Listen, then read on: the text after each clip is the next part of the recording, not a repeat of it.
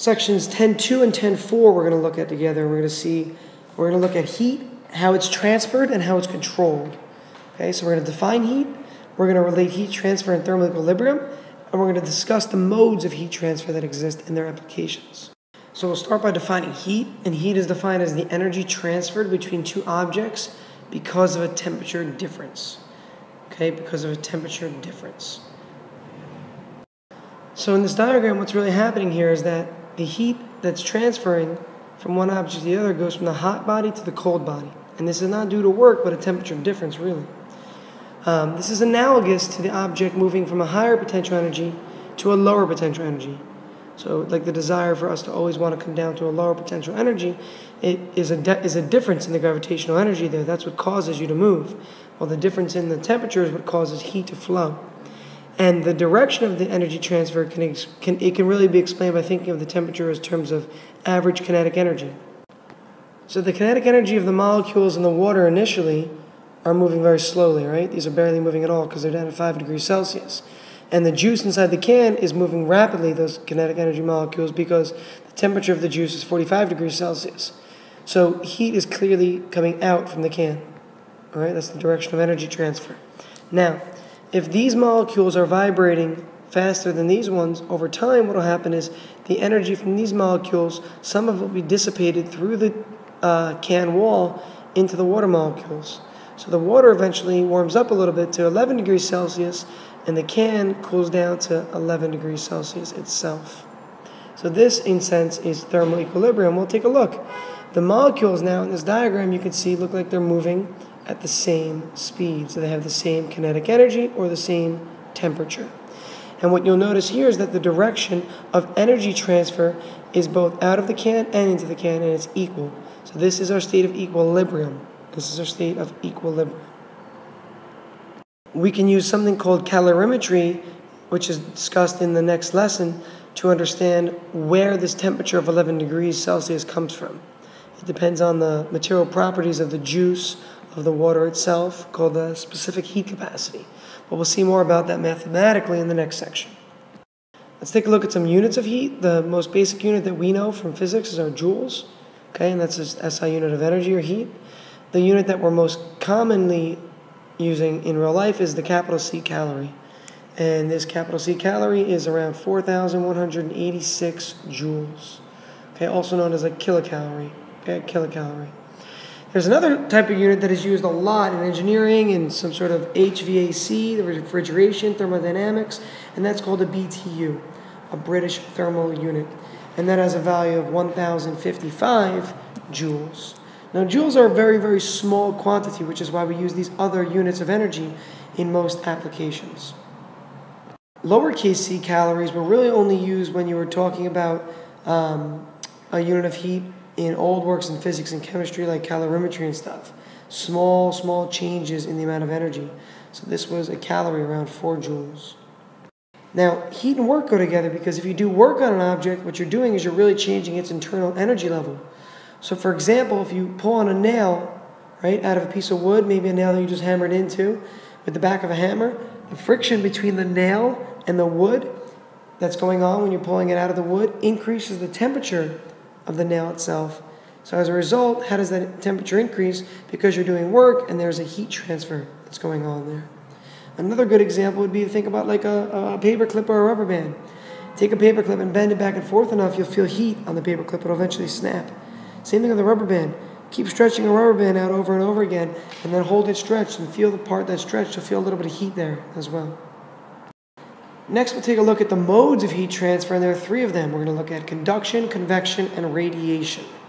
The first of the 3 is called conduction, and this involves the transfer of thermal energy between regions of matter or 2 different materials that are in contact, and it's due to a temperature gradient. So imagine one giant piece of metal where one end there's a heat source applied, right? Imagine like a heat clamp or some sort of object clamped on here that's giving a lot of heat. Well, that heat will propagate throughout the molecules due to conduction. And what happens is there's a lot of vibrations here with the hot area.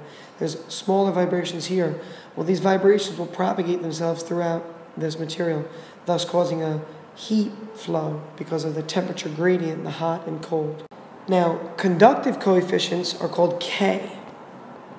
little k, like spring constant actually, and their material properties, and they describe the material's ability to transfer heat. Now, in general, metals are good thermal conductors, while gases are traditionally poor thermal conductors. So thus, gases would be good insulators. And that's the reason why you see things like double pane windows, because you have the glass that could transfer heat so the room could lose heat, but then there's air in between the two panes of glass. That air acts as like a thermal barrier. The same thing goes for jackets in the winter, like parkas or down comforters. They're puffy because there's air trapped in there that keeps the thermal conductivity of your body low, so you're able to keep the heat in.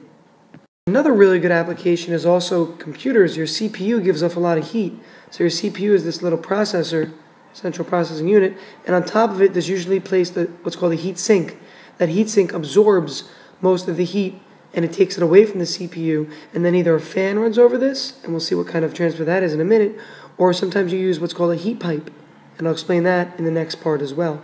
But the transfer of energy between the chip and the heat sink itself, that black rectangle on top, is due to conduction because they're two different materials in contact, and that is due to a temperature difference. The second mode of heat transfer is convection, and convection is due to the movement of molecules within a fluid, and that results in some sort of heat transfer. Now, this process really involves a combination of pressure differentials, buoyancy, and there's actually conduction as well. So what happens here is that the heat supplies the lower molecules of water with energy, giving them the opportunity to move faster and thus lowering their density because they're spreading out a little bit. So the lower density molecules start moving toward the top. And what happens is those hot molecules, as they move to the top, they displace the cold molecules that come to the bottom. And you get these things called convective currents. Now, this is also how convection ovens work, the same idea, same principle. We should also discuss the convective coefficients, and these are listed as H. H is the convective coefficient. And again, it's a material property, okay, that describes the ability of a fluid to transfer heat.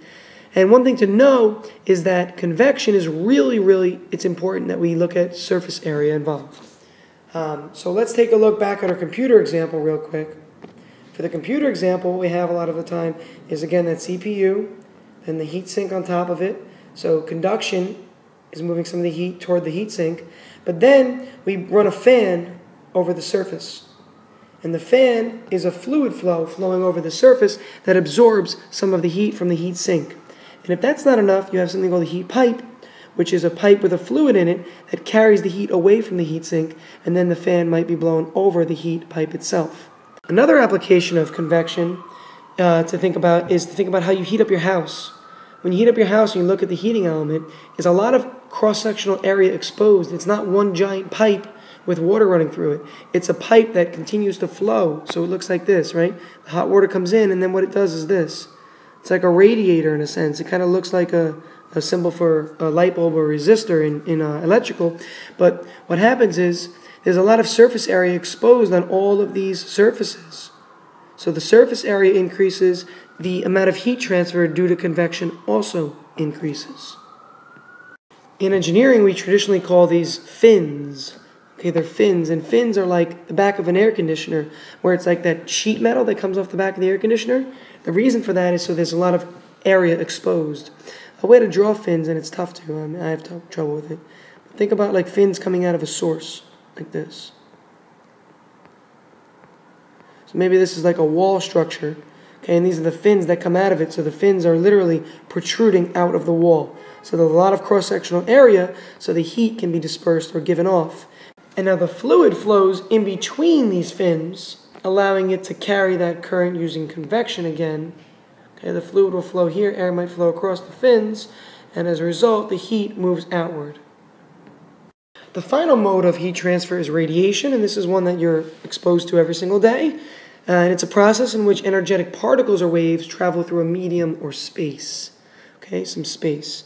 Now, this process does not involve the transfer of matter here, and we know this because radiation can travel through a vacuum. Okay, there is no transfer of matter here. And what happens really is that objects reduce their internal energy level by emitting electromagnetic waves. So the sun is reducing its energy level, but the problem with the sun is that there's constantly fusion reactions going on, so it has a constant source of energy, but it wants to release energy or become a state of equilibrium with its surrounding environment. And the same thing goes with humans. Humans give off radiation because their body temperature is higher than the ambient temperature. And you can see this effect using thermal goggles. Reason being is that the wavelength that humans emit are from the infrared portion of the spectrum.